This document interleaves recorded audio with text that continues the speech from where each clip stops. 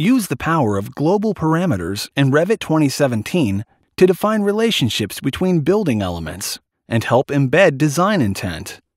You can create a global parameter to measure the dimension and calculate formulas to drive dimensions, parameter values, and other project elements.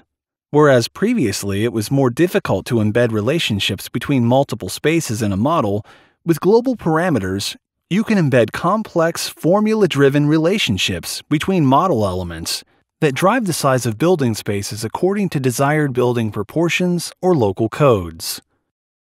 Global parameters are comprised of two classes: a DGP, or drive parameter, that pushes its value to an element or instance parameter, and an RGP, or reporting parameter, that can pull a value from a dimension and use that value in other global parameters via equations.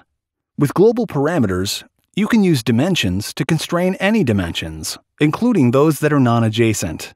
In Revit 2017, global parameters allow users to find and filter parameters for proper feature use and management. You can use global parameters to automate the position of one element based on the size of another element. Global parameters allow you to capture formulaic relationships directly in the model to more effectively embed design intent in the model.